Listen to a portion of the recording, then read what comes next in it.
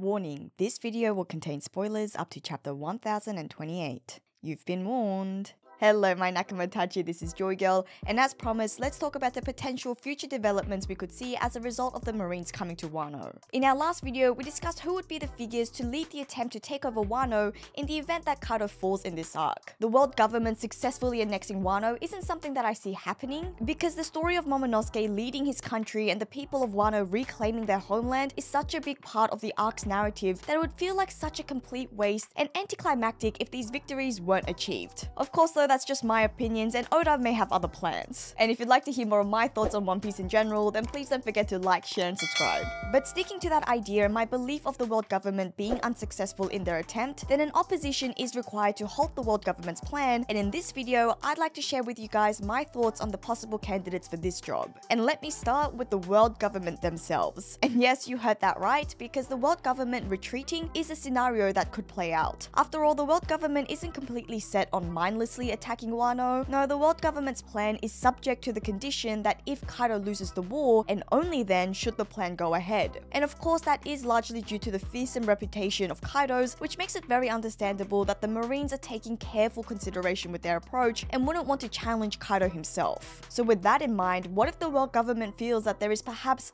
another more dangerous threat ahead of them? Say, the guy who beat the guy that they're afraid to fight. Then an order to retreat could become a likely scenario. I'm not saying Luffy physically taking the world government fleet alone is one that they should be scared of, but more so of Luffy's ability to inspire people. Luffy leading the remaining survivors and able fighters of the alliance consisting of powerful pirates and samurais is not something that the world government should take lightly. But in saying that, Luffy having the strength to fight in another war is also not something that I see happening after his matchup against Kaido. Again, narrative wise, it wouldn't bode well for Kaido's character and status as a Yonko if Luffy could move on relatively quickly and easily after battling the strongest creature in the world. So I say that the Wano arc will see another parallel to Thriller Bark, and that Luffy, like after his fight with Moria, will end up completely exhausted after his fight against Kaido. And if that is the case, then we're going to need some much needed help to ensure our Straw Hat captain survives this war and sees the light of the next arc, which is essentially guaranteed he is the main character after all. There are obvious candidates, of course. There are already a number of powerful combatants present on Onigashima, with some, whilst having great showings, still left you wanting to see more of them. Marco, for example, whilst having a brief clash with Big Mom and holding off King and Queen simultaneously, it still felt like Marco could do more as one of the biggest names in this arc, and since the theory of Marco being the pheasant of the Momotaro tale now seems unlikely, having the role to lead the alliance against the world government to defend Wano could be a nice way for us to see more from the late Whitebeard's first commander. There are also the Straw Hats themselves who could protect Robin, as they've done so in the past, and a common plot development that I always hear is Brook having a big role in keeping Robin safe. This would actually be a greatly appreciated scenario from yours truly,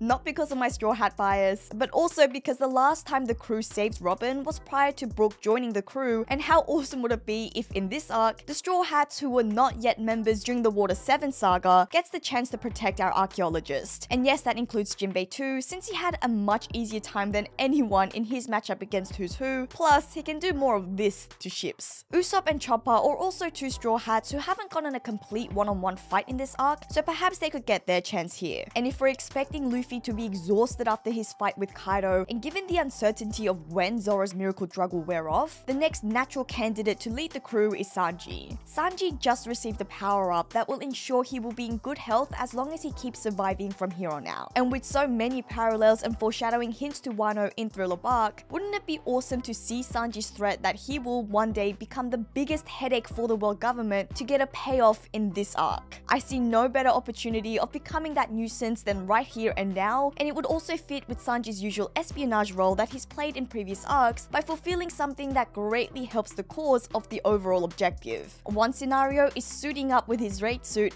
and sneaking into the marine ships to take them down one by one. Sanji being the Straw Hat to protect Robin would actually be such a layered plot development. Not only would this be him paying back Robin for coming to his aid earlier against Black Maria, but also in that scene at Zou when Robin declared she had strong friends who would protect her, Sanji was the only member of the crew not present at the time, and therefore the only one who didn't join in when the crew enthusiastically agreed to protect Robin. So then it would be an ironically fitting scenario if Sanji is the one to come to Robin's rescue. Moving on from the Straw Hats, but sticking to characters that are already part of the arc, the Big Mom pirates also come to mind. Big Mom's children have been trying to get to Wano only to be kicked down on multiple occasions, and this seemingly random gag could have a surprising payoff should the Big Mom pirates have a run-in with the world government fleet. In an ironic fashion, the Big Mom pirates may become the gatekeepers of Wano. And maybe it's just because of film Z, but if we're talking irony, then I could also see a defeated Kaido dying as a true pirate to take on the whole Marines himself, with a nice parallel to Whitebeard's final moments, which is what Kaido seems to have wanted all along. And other potential scenarios have been further raised by recent developments. Based on Yamato's last movements and plans in chapter 1028, having Yamato drop the bombs on those marine ships is another idea I've seen floating around, or maybe even just simply destroying Onigashima and letting the falling debris drive the Marines off. But considering the nature of this manga, these options may not seem dramatic enough. And combined with the loads of interesting information and range of characters we've witnessed prior to the Wano arc and during its intermissions, it makes sense why fans are thinking, hoping, and expecting other forces to arrive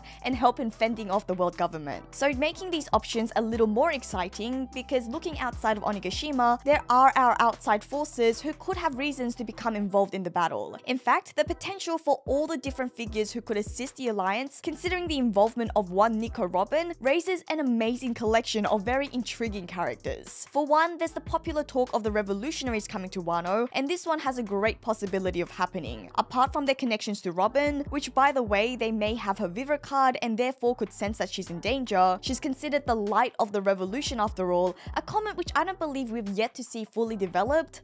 But there's also the business of the Drunken Iron Ore that the revolutionary army is interested in. And whilst it's not confirmed that Wano houses this material, it's not too impossible to think that it does. The Drunken Iron Ore is said to be used to build weapons, and coincidentally, the Wano country has weapons factories which remains unexplored in the story. It may just be that Wano is indeed rich with this material and could be one of the reasons why Kaido himself chose Wano as his base. Drunken Iron Ore for a drunken man? I don't imagine that the revolutionary army will just allow the world government, the very unit that they oppose, to just take over a country able to mass produce weapons. Not going to Wano to oppose the world government from gaining such power would be counterproductive to their main objective. This could also result in a nice tie-up of some existing mysteries, such as what happened to Sabo if the Marines and revolutionary army have a confrontation at Wano. Another group who would be keen to aid the Straw Hats and protect Robin is the Straw Hat Grand Fleet. Whether I'm expecting to see the Grand Fleet show up at Wano is a question I've been asked multiple times now, and whilst I personally do think that they're an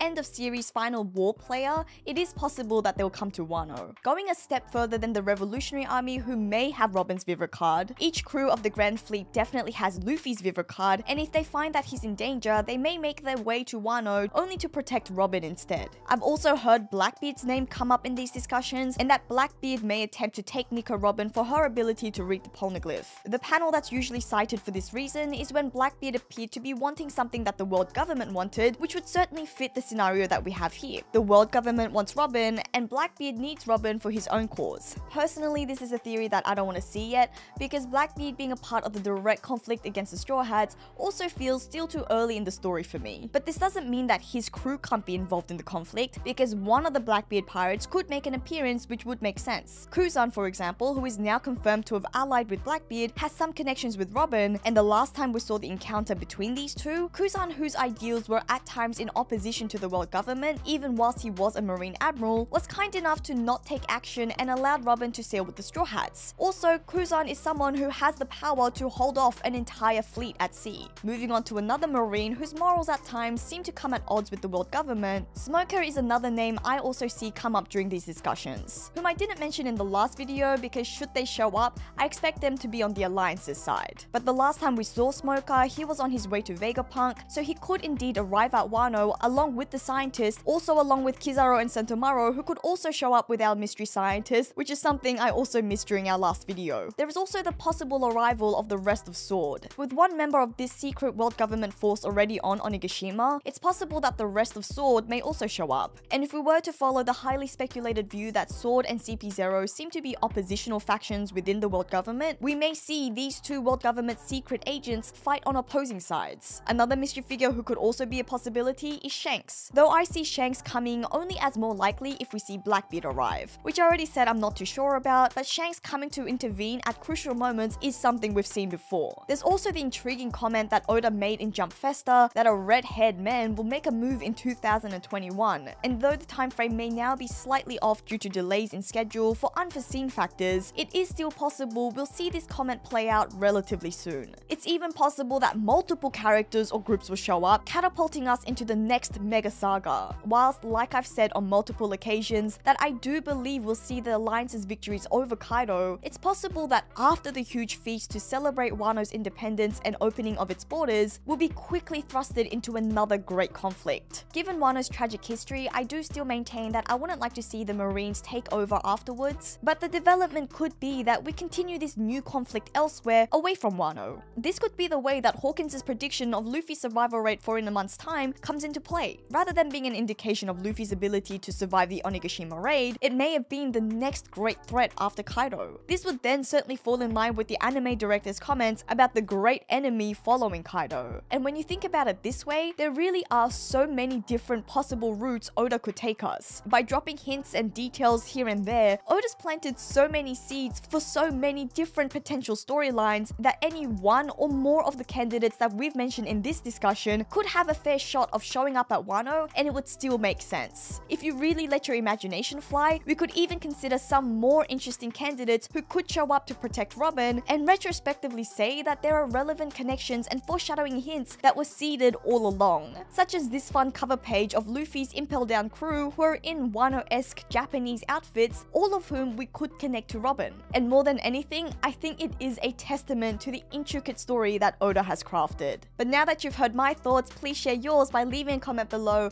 and don't forget to like and share the video. Please subscribe to this channel for more One Piece discussions, and you can also join our Joyfleet Discord server. Don't forget that becoming a Patreon member will give you special roles and powers within that server. And on that note, thank you to our patrons for help supporting the channel.